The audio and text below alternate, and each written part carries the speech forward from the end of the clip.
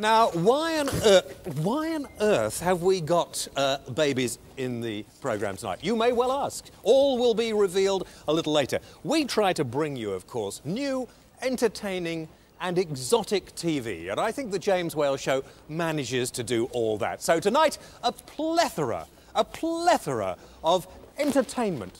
So please, without more ado, ladies and gentlemen, here late night on television on ITV, cue titles!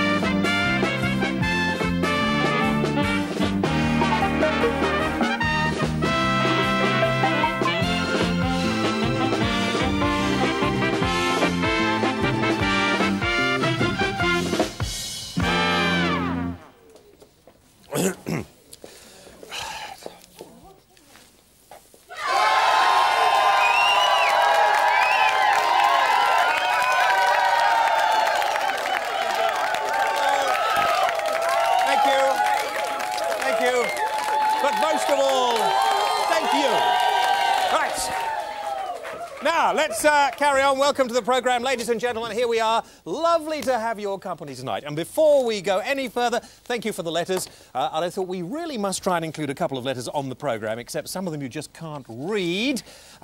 Here's a letter from Jane from Poulton Le Fylde. I am reading this one. I like the address. And it says, James, well done on having these very topical and worthwhile issues included on your show. And what a nice way to talk about cookies. Thank you very much indeed. That comes from Jane.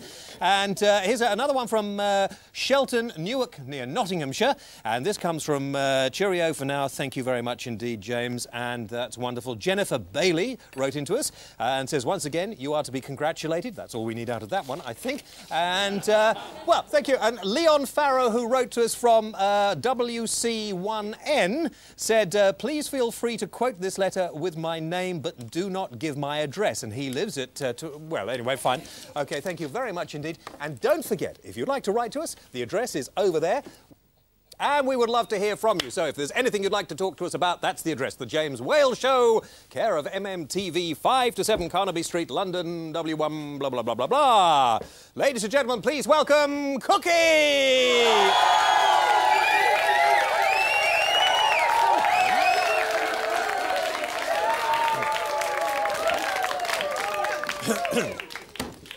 Do you have to hog all the... Yes, what? This is my bit. It's your bit. It might be your bit. This is my bit. Yes. Now, will you tell everybody I'm not nasty to you?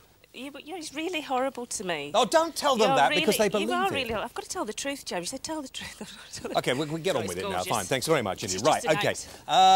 Karen Hulse, where are you? You're touching me again. Karen Hulse from Cannock in Staffordshire won a holiday a couple of weeks ago, and she's off on her travels to the Mediterranean or the Canaries. Now, your chance to win here on the James Whale Show, a holiday for 2 people. If that was for 2 people, I'm sorry about that. It's OK. If you have nobody to go with, please, honestly, please. You've got a ladder down the inside of your... That's not a ladder, it's a sea. All right, OK. If you have nobody to go with, then, I mean, she's always looking for a free holiday, aren't she? I am. Yeah. So who knows? Now, you can get 7 nights for 2 people, and you can be either in the Canaries or the Mediterranean. The choice is yours. All you have to do, though, is go to your phones now, and you can phone us any time until midnight on Sunday and answer this one simple question. Simon, our researcher, is ill this week. Has he got A, turkey pox? Turkey pox? Yes. Cocoa pox? Yeah. Or chicken pox? Who told you to do that?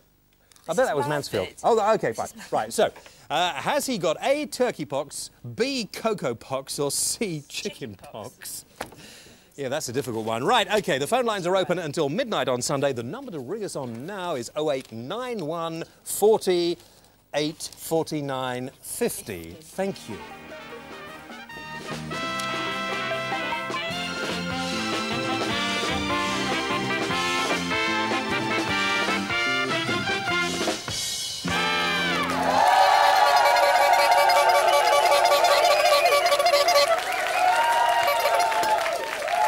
Good, thank you very much indeed. Right, on we go. Our first guest on the programme tonight is a man who has, I think, been in the news more than anybody else. A lot of the time he'd rather not have been in the news. Please, would you welcome tonight to the James Whale Show, Mr. Craig Charles.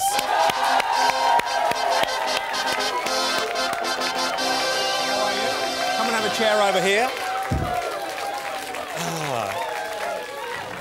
Well, listen, the first thing I have to say is the tailoring inside is very nice. I wish I could say the same, but it looks No, like I'm sorry. somewhere in the West End there's a Cortina without seat covers. You think so? It's I very thought nice. it was the height of fashion, but this is nice. Did you get this? You didn't get this inside, did you? No. No, it's a Machino. Is it really? It's a Machino. Oh, my golly, my golly. How are you feeling now? Stressed out a bit, but getting back to normal, you know. I've got a lot off my chest, so... I mean, I heard you say at the beginning of the week that you had to do a lot of crying, you had to do a lot of shouting, you had to talk about this a lot to really get it out of your system. I wondered how you felt about other people you met while you were in there who are on remand, who feel the same way and don't get the chance to do this. I think that the remand system itself is disgusting. I mean, we live in a country where you're supposed to be innocent until proven guilty. So why would you be sending innocent men to jail in the first place, you know? I mean, unless they've got a reputation of not turning up for court or, you know, not adhering to their bail conditions, then bail is an automatic right of all people, you know? You should have a right to bail. Why didn't you get bail? Well, they kept saying, at first, the first reasoning was I would interfere with the witness. Really? That's what they said. And, but they'd moved the witness from her home address a day after these allegations were made, so... But you see, I mean, as well as being a very well-known personality, which means obviously that people are going to follow you around and everything else, that's one of the reasons I would have thought you were less likely to interfere with a witness than anyone else. I know, but then they started saying I'd abscond as well. So they refused me bail, saying I'd run away, I'd hire a private plane and flee the country. And I was just saying, get me to court. I want to put, you know, I want to clear my name. I want to get my side of the story across. It seems from reports of the case and everything that we've read that everything was done wrong. There was no medical examination of the woman for 30 hours. That everything that could have gone wrong as far as the prosecution was concerned did go wrong. And still they shut you away. I mean, I wonder whether you should have got hold of your solicitor and said, this is not on, what are you doing? Well, my solicitor was, you know, was trying his best to get me out. When the police came round to my house and said, like, you know, you're under arrest for rape, I mean, after I stopped looking for Jeremy Beadle and started, like, taking this a bit more seriously, I said, just get me to a doctor. I mean, you know, take any sample you want, and they take pubic hair, saliva, blood, urine, spermal swabs, and I gave them all the samples they could, saying, you know, anything you want, just clear my name. And I thought they'd go and, you know, take those samples away, get them tested, and when they came back negative, they'd say, sorry about that, Mr. Scholes, got a bit of a fraggle here. But they didn't. They took the samples and threw me in jail, and I had to wait 3.5 months before the forensics were back, and they realised that all the forensics were negative, and then they decided, OK, it's been committed to trial, we'll give them a bit of bail. When you were in the van being taken to the prison for the first time, then I presume that you suddenly realised this is not a joke. Yeah. What was going through your mind when you were being driven there? Well, I just kind of hated the newsreader on Capital Radio, because I'm in the sweat box, and they've got the Capital Radio on full blast, and it's like, Craig Charles accused of rape and remanded in custody at South West Manchester. I was like, oh, I was devastated. When you got there, you'll have to write and tell them about that. Perhaps they can get new newsreaders. When you got there, you have to strip. Oh, you have to go through a very, very intimate body search. Oh, yeah, there's two shoes painted on the floor, and you've got to put your feet in the shoes, and you bend over, and they start looking up everywhere, you know. Yeah. Oh. When you got into the cell, I mean, we've all seen the films, haven't we? I mean, everybody's seen these films where you're flung into the cell with this great big bloke, and he starts bouncing you around. You're my toy boy, right? I mean, yeah, that must have been going through your mind. It was, you know, it was. What happened? Well, I was fortunate enough to be able to share a cell at first with my co-defendant, you know.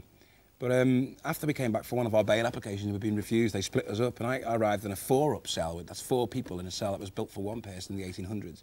And this guy goes, all right, Craig, he says, all right, mate, we know you didn't do it. Here's your bed. Sort it out. No one's going to give you no one's going to give you a clamp or nothing like that. I wouldn't mind. He said, I've been here 18 months on remand. And I went, 18 months? What for? He goes, oh, murder. Oh, Jesus. And I said, so you know, what happened? He goes, oh, I smothered him with a pillar. So you didn't sleep that night? I didn't sleep for 3 nights until I plucked up the courage to ask for a cell change, you know? It was like, oh. What about the toiletry requirements? I've heard you talk about this a lot. And people tend, even now, not to think, you know, when you're on remand, you're not guilty. You're just there because they consider that some may think very strangely, that you're a danger to the public or yourself or whatever. But you're still put into some of the worst cells that we have, even now. Wandsworth prisons are a really draconian sort of establishment, and there's no toilet facilities in the cells or anything like that, so you're locked up 23 hours a day with like 3 other men, and you've all got to defecate in the bucket and urinate in the bucket, you know? Not at the same time. Not at the same time, not at the same time. But at the height of the they summer empty it as well, between you or know? not? But you can't empty it until slop out time, so you've got to live in the same room with these things, you know? So in the end, you start defecating in bin bags and throwing them out the window because it's true. You throw them out the window of the cell and there's a guy with a wheelbarrow next morning who's got the worst job in jail. I mean, actually, jail is the only place where you can get promoted to be a shithouse cleaner. Really? Yeah. I mean, at least it got me out the cell because at first I was in like 23-hour bang-up, it's called. I was locked up in a cell for 23 hours a day. You see, having said this now on television a number of times, perhaps people would think this is a great deterrent. Perhaps the crime rate's going to go down. It doesn't seem to work as a deterrent to quite a few people who seem to go back again and again. It makes me wonder in a way, you know, why they do put so many people in jail on remand. I mean, it makes you wonder if it's got something to do with the privatisation of jails. You know, they're going to privatise them, and it's nice to see that the remand wings are always full so that people might come in and you know, bid for them. We're going to talk a little later with Gary, who's going to come up here and join us, about the legal business. Sorry, I wanted to ask you, and a lot of people might want to ask you, is why you decided to suddenly go and sell your story, and I think part 2 is coming up this week, to the Sunday newspapers. Well, at the end of the day, they were going to Because write it was a the pretty story. horrific story, I must have. But they were going to write the story anyway. So I might as well have got in there and sort of put my side of the story across, rather than the smear and the innuendo that had been happening in court. You know, I mean, this was like a form of legalised libel. It was like this woman stood on the witness box and started saying, just addressing the jury, going, members of the jury, this man is evil. And forget the fact that there was 0 evidence in this case. 0 evidence. She just kept, you know, libeling me and defaming me. And because, of course, you know, the press are there to print it. The saddest thing I thought, and not a lot of people may know, that you've got a family, you've got a young son, and actually you had to phone him, well, you didn't have to, but you phoned him from prison yourself. Yeah. Can you remember that? Yeah, that's probably the worst. That's probably the worst moment of my life so far. Just like, because my son knew I was in jail. He was getting stick at school, you know, he was only 6, and it's like, you know, the nature of these allegations are disgusting. I kept thinking, people think I'm a pervert, people think I'm off my head.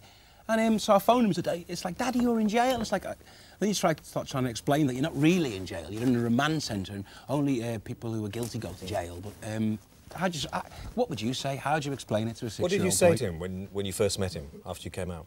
After you were innocent? I haven't seen him yet. I phoned him up. He was the first phone call I made as soon as I got out of jail. I said, Jack, I'm out. It's all over. And he goes, I know. So I get him for the weekend. Great. We'll talk to you later. Ladies and gentlemen, for the moment, Mr. Craig Charles.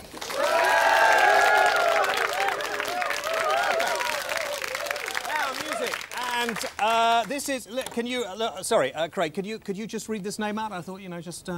Jason Mariano Kuchak. Beautiful. And Sun in the Rain.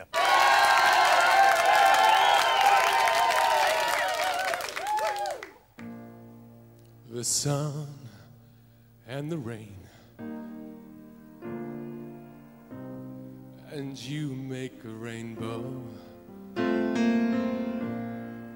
picture of love, ooh, a painting wherever you go.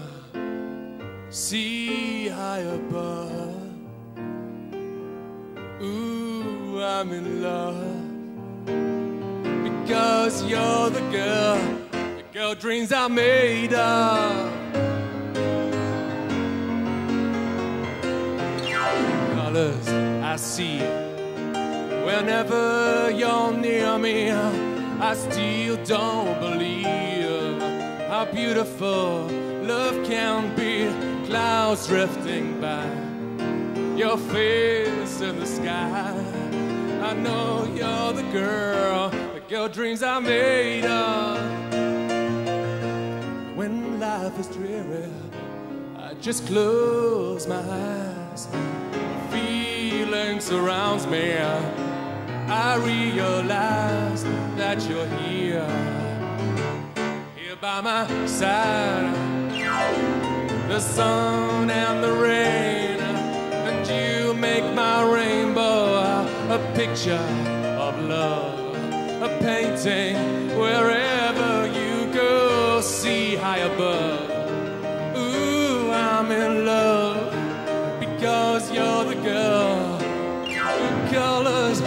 see. Whenever you're near me, I still don't believe how beautiful love can be. Clouds drifting by, your face in the sky. I know you're the girl.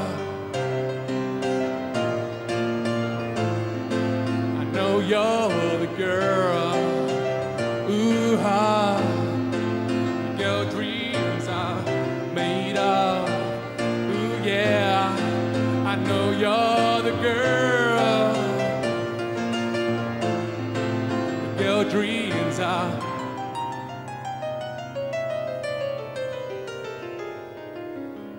made of.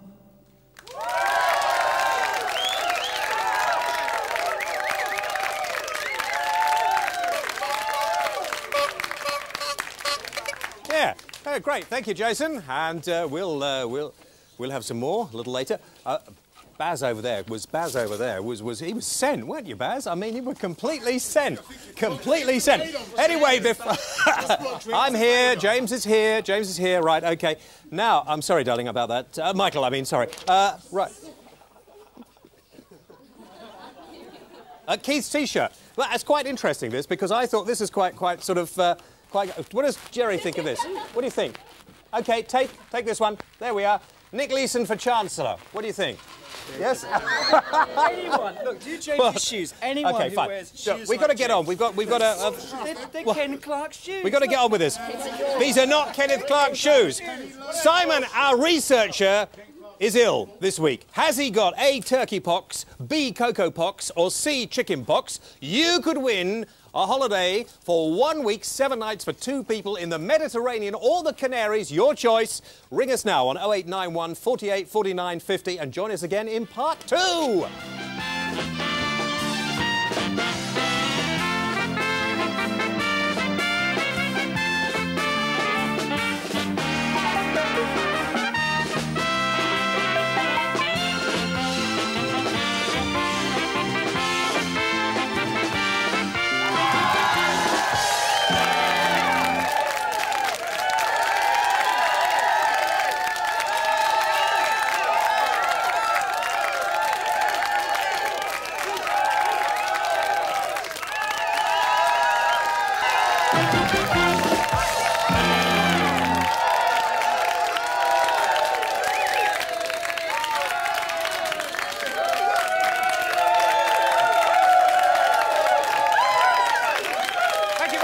Ladies and gentlemen, welcome back to the James Whale Show. And is that any way for a Tory MP to behave? But thank you very much. Better than some. Better than some. OK, we'll be talking about babies very soon. Did you see that programme the other night, Beyond Belief? Yes, and I got it all right. Oh, you did? Yeah. And I wanted to demonstrate my superhuman, extra, whatever. For instance, if I think of a number now between 1 and 3... See if you think of the same number as me. Between 1 and 3, now. I'm transmitting that number now. Can you... You're right, 2. Yes, OK. Now, I'm going to hold up some... Here to the audience. I'm going to hold up some symbols here, OK? And I'm going to visualise one of these symbols now. All right? Is it the cross? Is it... I thought that was Kooki. OK. Is it the square? Or is it the whale? Could it be this? OK. I have written it down... I have written it down on a piece of paper, OK? And everybody in the audience here, I'm going to transmit it to you. But more than that, I'm going to transmit it to you at home. Gary, you're right? Yes. Oh, good, fine. Just if you could look elated. That's OK, right. All right, OK. OK. Now, I'm transmitting one of these symbols to you at home now.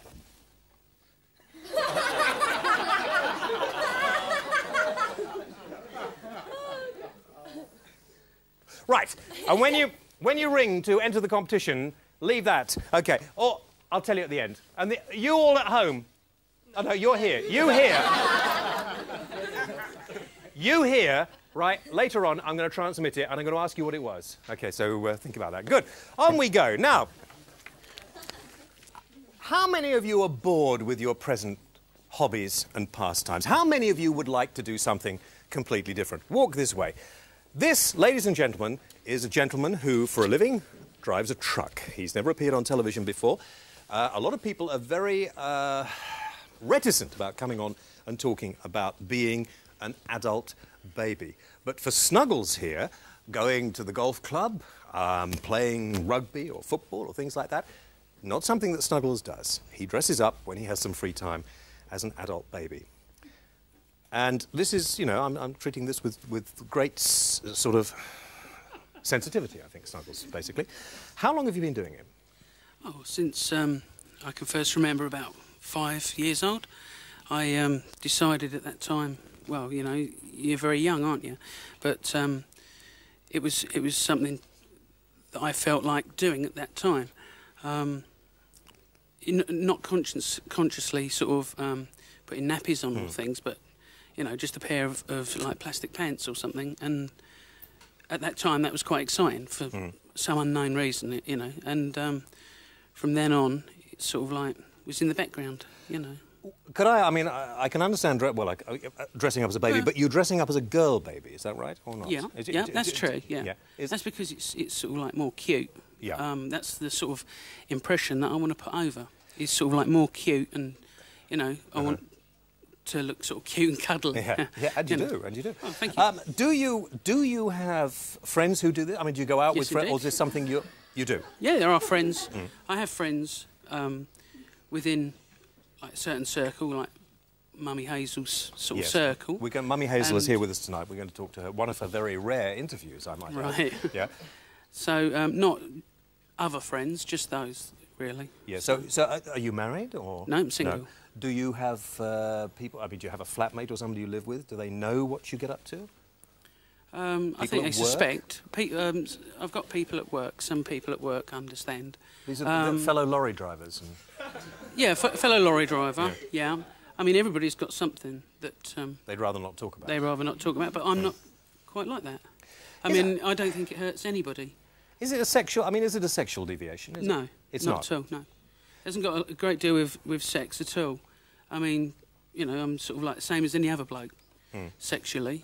Well, hopefully, and yes, and no, it's just wanting to sort of like feel warm, safe, secure, and going back to certain times when you know you were loved. Hazel is with us. This is Mummy Hazel over here. Now, Hazel, you run. Well, tell me what you run. I mean. Well, several things. Amongst them, the Hushabye Baby Club, which has brought a lot of lonely people together. It's also. Well, we've made a fair impression, I think, now on the fetish world. They know that we exist. Yeah. And the main point that we always want to get over is that these people want to be the baby. Do you want to come and give Snuggles a bottle while you're doing this? Yes, because I think he's do feeling this. it's probably time, and as you talk to me. Yeah, go on. Feeding time. Yes, yeah. And what is in there? It's milk. Oh, good, fine. Yes, nothing in it, just milk. Yes. And he enjoys your bottle? Enjoy your bottle? He loves it. Yes. So is there a sexual connotation with this or not? For some people there is, and other people it's just a way out of stress. It's a very good thing for relieving stress. Yeah, I'm sure. You yourself don't involve yourself with any sort of sexual practice with them at all. So when they come to you, what do you do for them? I mean, what do they let you? What do you do? What do I do for them? Well, I take them up to my nursery where some wonderful furniture's been made by a member of your audience, Ian Scoons. Right. Very big outsized furniture. The whole room is mostly pink. They mostly like to be girl babies, do they? Yes, they mostly like to be girl babies.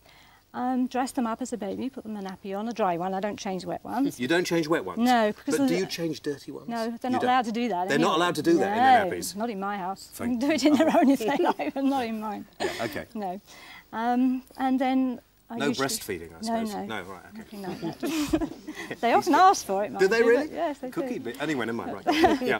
I usually spoon feed them in one of the high chairs. What do you feed them with? Baby food. Is that nice, Snuggle? This is... I want to shake a rattle at it now. Formula food. Yeah.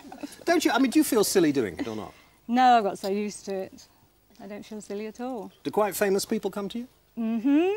But I can't say any more than that. You wouldn't say any more? I wouldn't say any more than that. OK. No. Wouldn't like to break a confidence. No. I'm still waiting for you to turn up. Yeah, well, I haven't done yet. But funnily enough, I asked Gary Jacobs if he'd dress up like this at the beginning. And what did you say, Gary? I said I left my gear at home. No, you didn't. Way, no, Gary said absolutely. Sorry, Hazel. Gary said no way at all. I don't do any sexual fetishes or dress up like this, and I don't dress up as a judge. Absolutely right. And you don't do that. I won't dress up as a barrister either. OK. Funnily enough, we found this photograph of Gary Jacobs.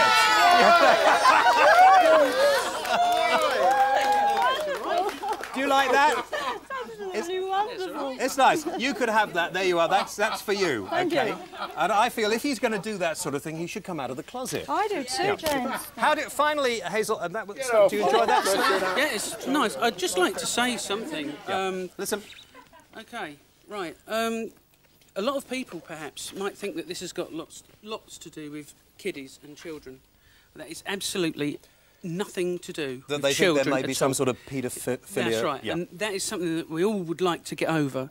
That it is got nothing to do at all with children or babies or anything like that, other than me wanting to try and be one. Okay.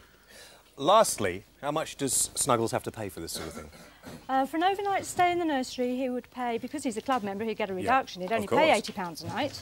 And he's got all his own clothes, so he doesn't need to hire any. Yes. And a lot of them are into restraints, but they have to pay extra for that.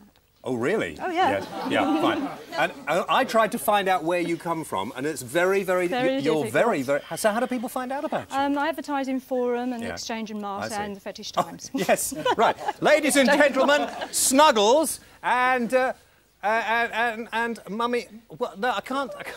Mummy Hazel... Jerry Hayes. Does Jerry go or not? Does he want one of these? Yes, he might do. Ladies and gentlemen, Mummy Hazel and Snuggles. Thank you very much indeed. Terrific. Thank you. Thank you.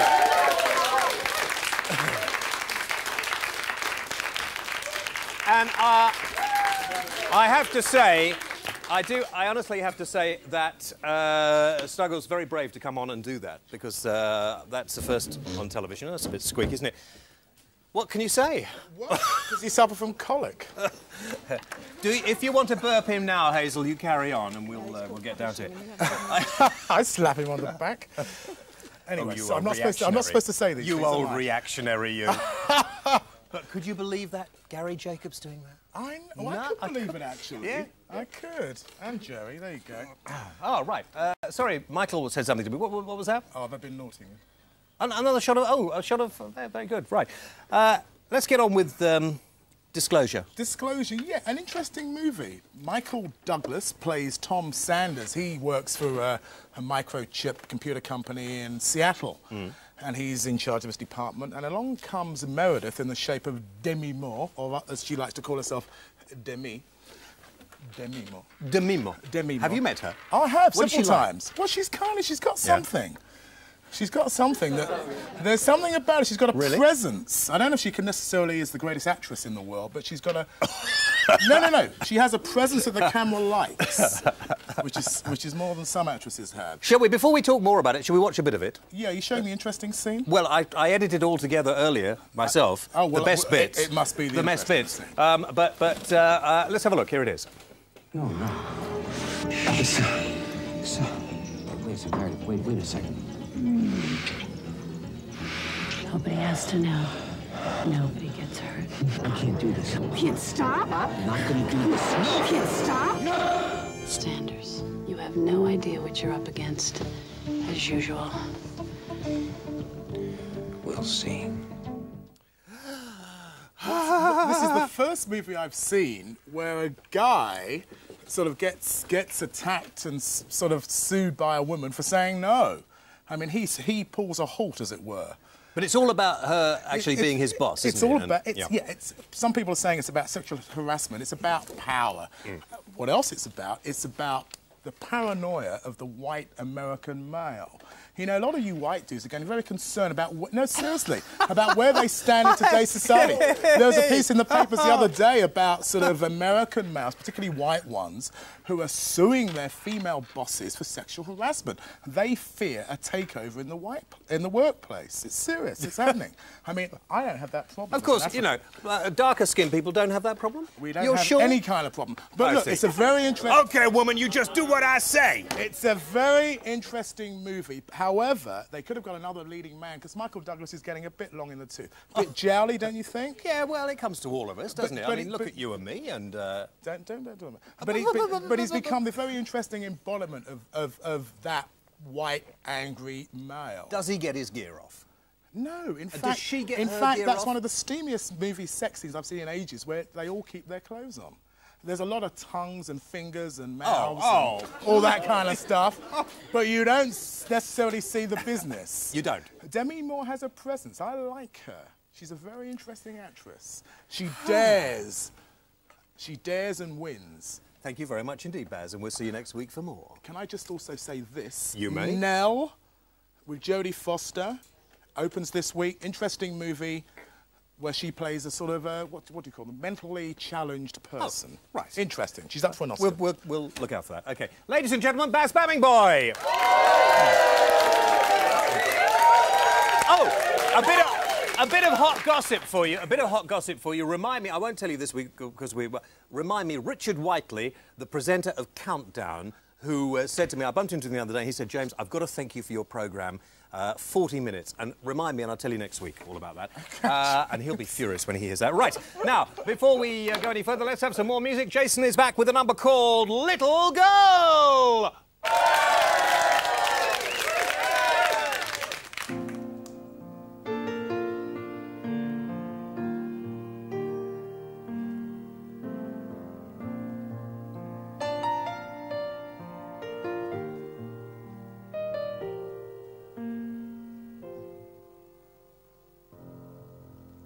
Little girl, so confused in the shadow of darkness. There's still a bright light if you choose to believe in tomorrow.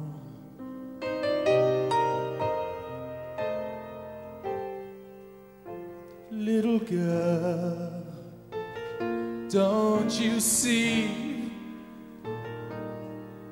when you look out the window how beautiful love can be? Just believe in tomorrow.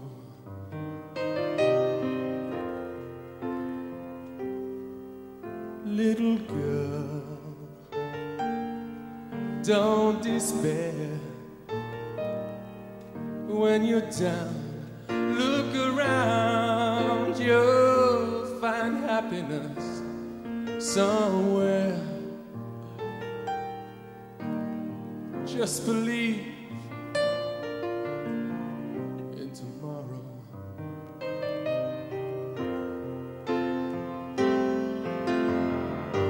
And if today you feel that things are going wrong, don't turn away, but find a way of growing stronger. Whoa, little girl, don't be sad. There's always love, so come take my hand. Let's believe in tomorrow. Little girl, don't be proud. Raise your voice, crying out. Show your feelings out loud. Let me hear you, let me hear you tomorrow.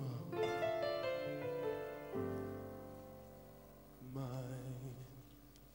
little girl.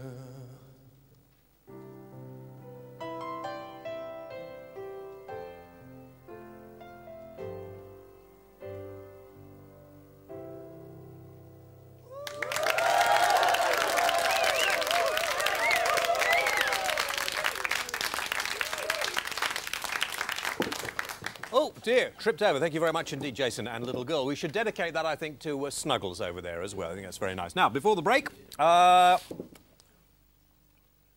did you... You keep giving me chewing gum. I don't know how you can... I can't speak with it. Anyway, right. Simon, our researcher, as we told you earlier, is ill this week, and he's not able to... He's very contagious. Has he got turkey pox, cocoa pox, or chicken pox? You could win a holiday for 2 people in the Mediterranean or in the Canaries. The choice is yours. All you have to do is call us on 0891 48 49 50 and the lines are open till midnight on Sunday.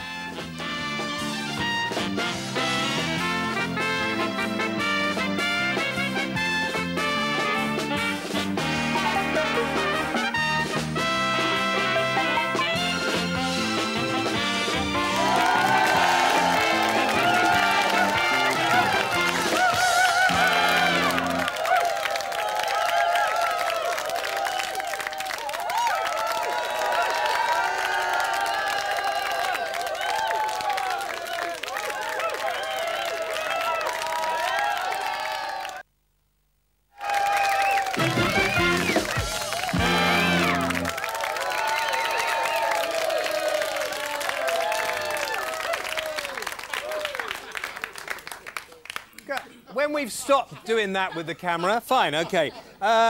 Quick reminder about the holiday competition, because it's getting into summer, spring. We want you to have this. Has Simon got, up on the screen, there we are, turkey pox, cocoa pox or chicken pox? 0891 48 49 50. Ring that number anytime until midnight on Sunday. And you could be winging your way to the Mediterranean or the Canaries. Da, da, da, da, da, da, da, da.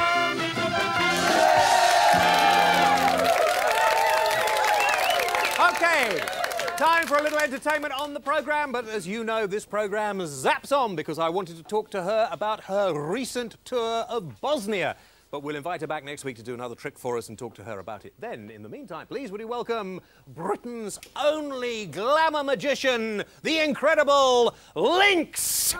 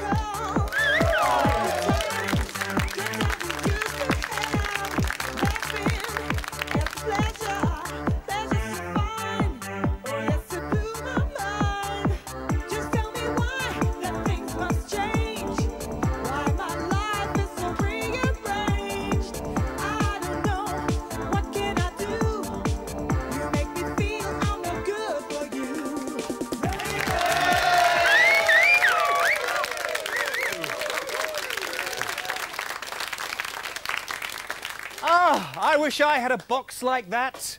Don't you? There was our young friend in the front there, when she went to cut off her arm, you nearly passed out. Yeah, it was horrible. You didn't like that at all, did you? It's a rebel! Right. OK. Exciting. These pictures, by the way, before we carry on, very nice. Our guys here are Joel and Gary are over here. Gaz, get down off your flipping ladder. I mean, you've painted it. You might as well show everybody. Very nice it is, too. And Joel, this is lovely. Thank you very much indeed.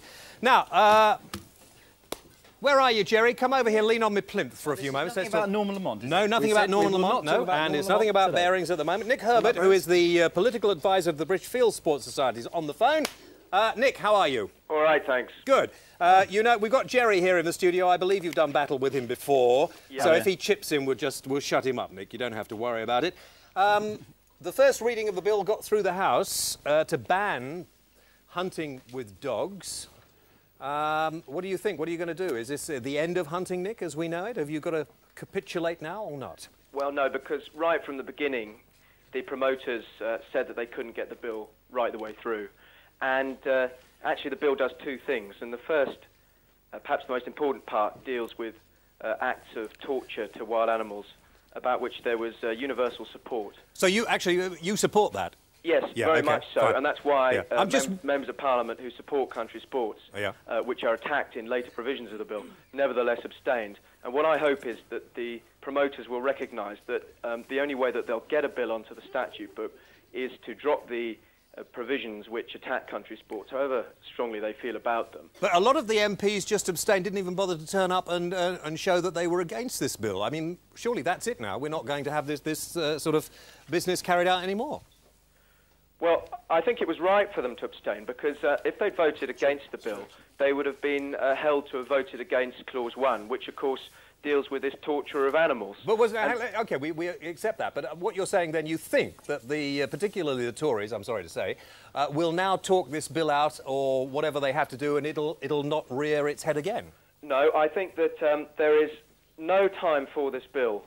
Barely even any time for debate except in committee. So it's been a pure publicity stunt from beginning to end. That's right, and the promoters admitted they couldn't get it through from the beginning. Hang on a minute. That's completely untrue. Hang on a minute, Nick. So that's a waste of our parliamentary time, isn't it? I think that it would have been much better if John McFall had introduced a bill about which everybody could agree, but he's still got the chance to turn the bill into something which everyone will agree. And I think that if he doesn't do that, it will show that what they're much more concerned about is publicity and actually getting an animal welfare bill OK, on Nick, the hang on just for a minute, Nick, because I've got Jerry here who's going into a form of apoplexy, which is not nice. Apoplexy. So what Nick is saying... It's absolute rubbish. Absolute rubbish. But you're a Tory. Yes, and I voted for this bill, and I want to outlaw hunting for quarry. But apparently you're a minority. Oh, we do this for publicity, did we? How come we got a vote of, was it 253 to 0? No one had the courage from the pro-hunting lobby to vote against this particular So when does legislation. this come for a vote next time, or will it never get another vote? It will get a vote in committee, and what these guys want to do, the pro-hunting lobby, they want to knock it out in report stage. Well, we're not going to... Nick thinks that's going to happen. You think it's going to be out in report stage, Nick? We're not allowed to happen. Nick? Yeah, James, hi. You think it's going to be knocked out in the report stage? Well, I mean, what I'm not prepared to do is accept what Jerry's saying about publicity, because, of course, nobody wanted a vote against the bill, and in order to get a vote, his side actually had to shout no themselves. So it was a very cynical act. Because, Nick doesn't understand. There was what's called a closure motion. We didn't actually do that division that you thought was going to happen. OK, so explain for us in layman's terms. We need 100 members of Parliament to be there to say, we want the matter put now. Are we going to get this bill through? And everyone said yes, and it went through, actually, on the nod. So, do you think that there will be another stage where this bill will have a rougher ride? Oh, it may have a rough ride, but the people out there are overwhelmingly against hunting and killing for pleasure. OK, Nick, last word with you. I'd like to ask Jerry, since the people are overwhelmingly in favour of hanging, if he's going to vote for that as well. OK, that had nothing to do with it, but thank you very much indeed, Nick, ladies and gentlemen. One letter that I got from... this comes from Paul, who wrote to me from Fairfield, near Bury, up near Manchester, and he says, I've heard it said that if hunting gets banned, there will be horse yards closing down, dogs destroyed, farriers with less or no work, unemployment, famine, pestilence and so on. I understand that there are 12 drag hunts, nothing to do with certain Tory MPs, drag hunts in this country. I have ridden with one. The North East Cheshire drag. In my opinion, the drag is safer for the rider. It's the stilettos, you know, and the horse, as well as not involving a quarry. The same number of hunt employees are required. Hounds, horses. Why is conversion to drag hunting not recommended? I have no idea. I think he's very good. Yeah. Okay. Absolutely. Thank you very much indeed. Right. Mind your seat. I'm going to pop out. I'm coming in. Quick. Only 2 minutes of programme. Go and keep an eye on Jerry, will you? Go on. Off you go. Thank you very much indeed. What? Please. Now, every time I look at Kooki, I just wish I'd brought me skis. Every time Snuggles looks at Kooki, he's thinking, learn. Oh, we shouldn't. I'm glad to see you laughing. Anyway, that's the main thing. I'm glad to see you laughing. Right, we brought Gary in, and the last thing is, he said to me, I could have got him, but we won't talk about that particularly now. You want to change... I could have got him off. I know you want to try and change the law, and you want to be pressing for anonymity on both sides in rape cases. Is this a possibility, do you think? I think so. I mean, the law used to be anonymity, didn't it? Well, and then they changed it. It used to be that neither party had anonymity. The media made it appalling for the women. For the women, So therefore they made it anonymity for both. But because some women were saying, if only I'd known so-and-so was accused, I could have come forward, therefore they made it that the man had to be exposed. And the woman never exposed, unless she chose to put her own name to the press. A lot of people have said, though, that if you start doing this, then you are putting behind closed doors the legal system in this country. That's not actually true, though. I mean, you can even have a televised court. You can even televise a rape case without people knowing, I mean, who the parties involved were. You know, all you could do is stand behind a screen. The point about it is that the law is meant to be fair. It's meant to be seen to just to both parties, and it simply isn't. So it has to be resolved one way or the other. Either you expose both or you expose neither. But you don't allow... You see, may I just say this? Rape is about exercising power over women by men. Alleging rape, which is not true, is about women exercising power over men. And when you have a man in the public eye, he's the easiest person to pick on. What I don't understand is how he had to go through a trial. I really don't understand why. Isn't that our legal system going down? No, but it's not. Let's look at it one way. The CPS now actually have the power to give a deeper analysis. They can say to the police, I want you to make further inquiries into this before we proceed. Why didn't they? Well, that we don't know. I'll tell you what, I mean, 2 weeks before the trial, the prosecutor, you know, starts looking at it, and they sent off policemen to go and get other statements about some alleged scratches that this lady had. The doctor had written that these scratches were no more than a few hours old. Now, what you've got to remember is she wasn't examined until 30 hours after the alleged incident. But they went away and got police officers to firm up the fact that they'd seen the scratches. That's 8 months later. He could have been in custody. We'll be here for a lot longer. We've got to go. Thank you very much indeed to Craig for coming on the programme, and thank you for watching. We're back next week. In the meantime, have a nice weekend. Lastly, if you hadn't been famous, do you think that it would have been far easier, that he may well have been given bail if he hadn't been? I think if he hadn't have been famous, he could well have had bail at a much earlier stage, because that is invariably what happens where the people claim to know each other, where it's the so-called date rape syndrome. Bail is granted and the people are kept apart. Last word with Craig. You've got the media rush as well, you see, and once the media have been rushing about this, they're going to be so reluctant to drop it because the media have made such a fuss about it. Say good night to everybody. Good night, everybody. Good night, everybody.